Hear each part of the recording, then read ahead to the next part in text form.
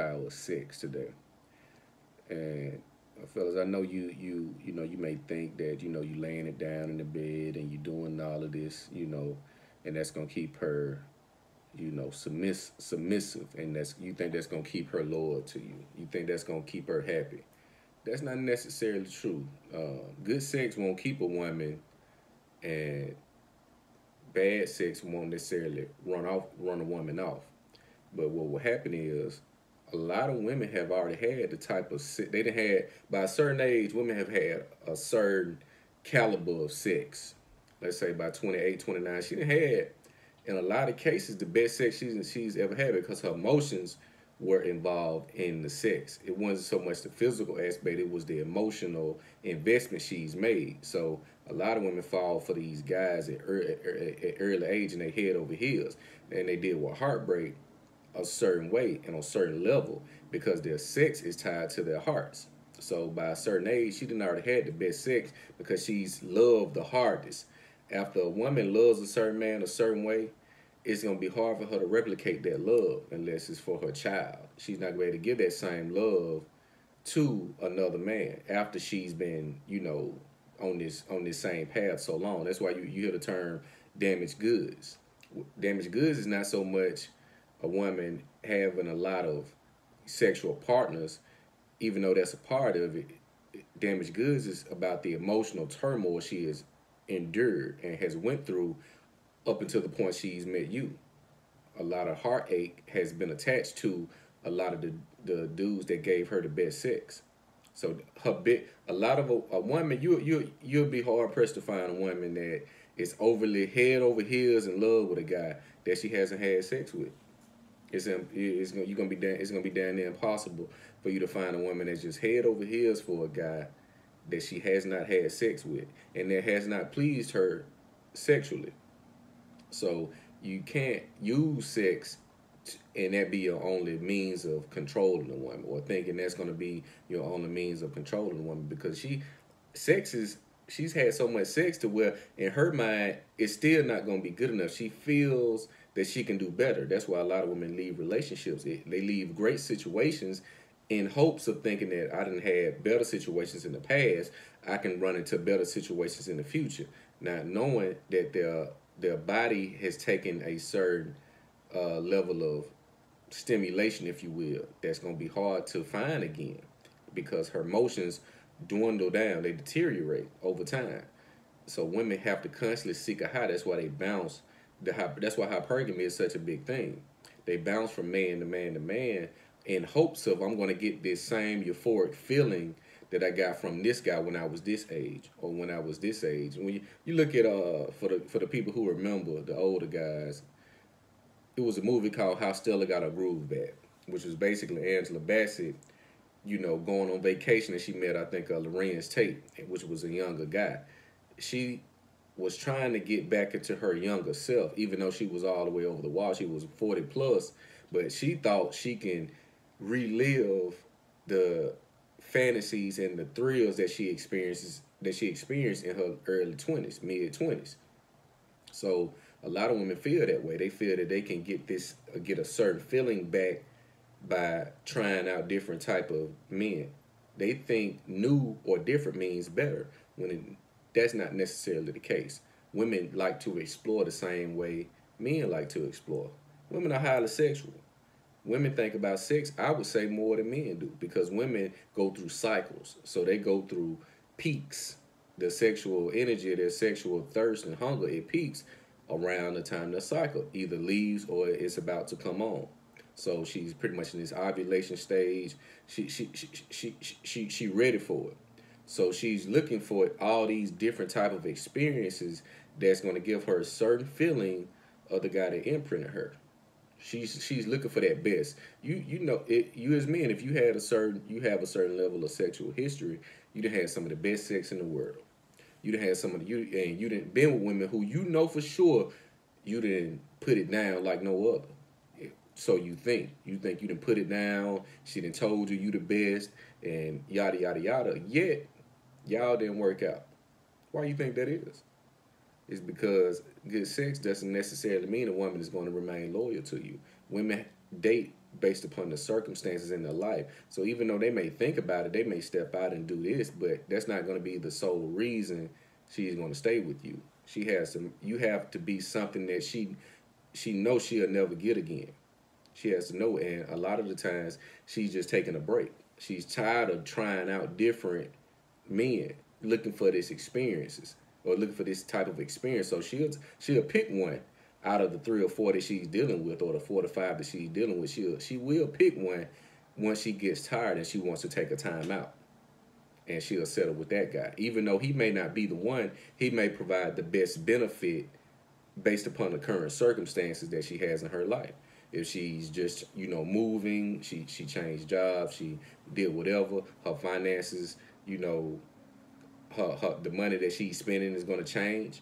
She's going to be looking for a guy that can offset some of those expenses. The proximity in which she was dealing with you, because again, the way a woman chooses her boyfriend is going to be on several factors. How convenient is he? How easy can I access him? How beneficial is he to me? And how does he make me feel? That's why women, it's like an epiphany they have. They say, you know what?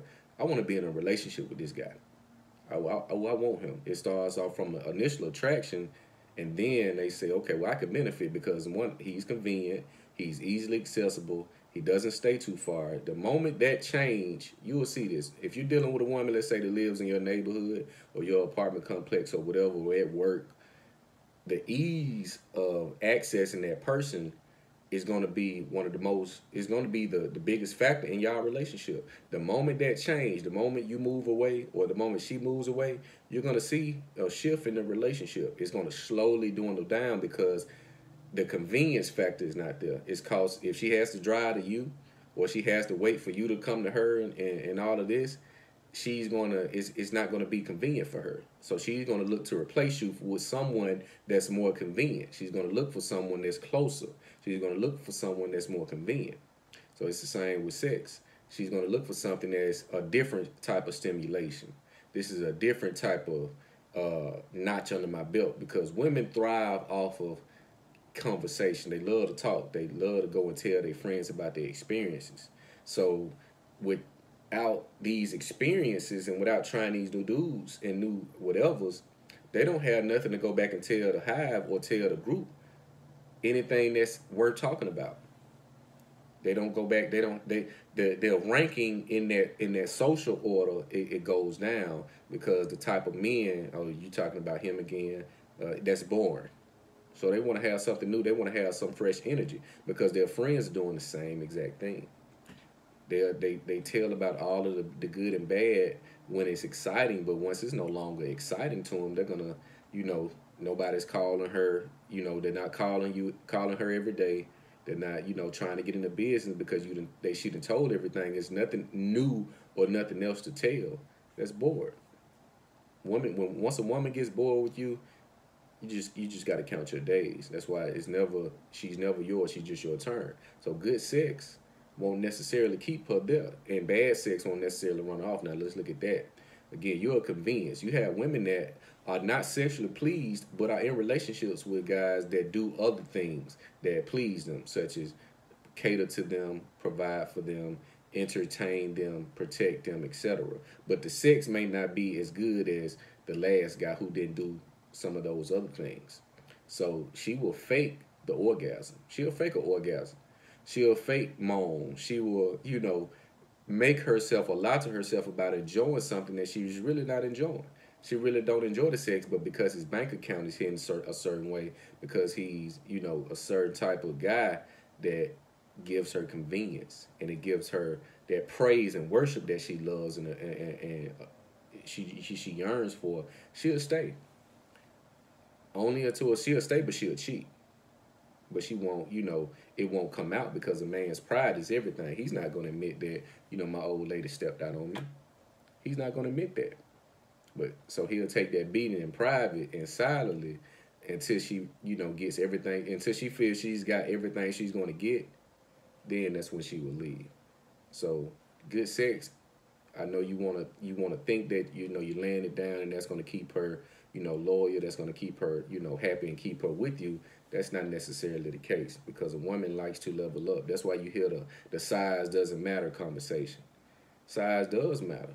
And you, when a woman's saying, okay, you small, you're this and that, you have to ask, how did she get, how did she scale the size chart? How did, where's her frame, where's her references coming from? What she's saying, well, he's small, he's big, this makes me, this pleases me, this doesn't. She did the homework. She did the work in the field, if you will. She went out and experienced so many different type of guys. She found out what was small, what was big, what was this, what was this, and she has a certain archetype in her mind on this is the silhouette or this is the type of guy that he can't be small. That's how they think. They use shoe size, your body physique, your height. They use a lot of different things to categorize men. That's why you hear women say they like a certain type of a certain type of man for this period of time. This is my experience with this type of man has been pleasing. So this is what I like. Okay, well I want to try this though. So they'll dibble and dabble into other different type of dudes just so they have that under their resume, so they can go back to the circle and say, hey, I was with this dude, this is what happened, or I was with this dude, this is what happened. They thrive off the conversation because with that conversation comes the number one thing that motivates her, and that's attention. She'll do anything to get attention, no matter what, if it's negative or positive. She just wants the focus and the attention to be on her. So she'll put all her business out on Facebook. She'll put all her business out on Instagram because she just wants the attention. She needs the attention. She needs the sympathy. She needs the empathy because that's just how it is. She's been deprived of that, so she needs it. It's just like a dose of medicine. That's all it is. It's like your daily dose of, attention.